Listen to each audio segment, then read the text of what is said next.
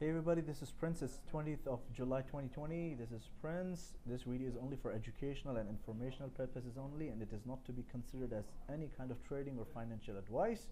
I'm not a certified financial advisor, so when it comes to financial risk, please talk with someone who you can trust, who is accredited and certified for your financial decisions. So let's look at National Refinery Limited. This is a Pakistani stock. All right, there was a huge drop, all right, between 2016 to 2018. The drop was continuous from approximately 870 rupees per share, and wow, that's a huge discount. So let's check out where's the support. We've got a support around this area. This is the support. Okay, now if you see here, it has made a kind of a double bottom. We can see around below 100 rupees a share, the buyer started kicking in, and there was a continuous movement for 1, 2, 3, 4, 5 for 5 months. Then again there was a drop for only 2 months or 3, you could say, and again the buyers are trying to take control. Now when it comes to technical analysis, we know when there's a strong support, and this strong support could be coming from this area. That's how the double bottoms look like. You have a support area, okay, then we have a price, it comes back, the sellers are in control, buyers are not interested, but suddenly from the support area the buyers start taking interest.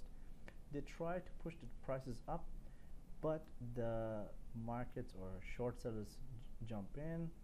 Again, when they test the support, buyers feel the prices are so cheap they should be lifted towards the upside. So what happens?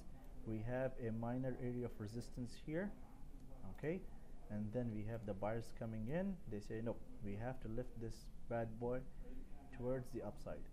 So then we would have an uptrend at the break of this swing level. So we do have a minor area of resistance around this area. You can check it on the chart. You know, it would be around 180. If we see a bullish candle close above this resistance, an independent candle, that means it shouldn't be touching this area of resistance at all. It should close above it. Let's say it's kind of, what I mean is here, like this.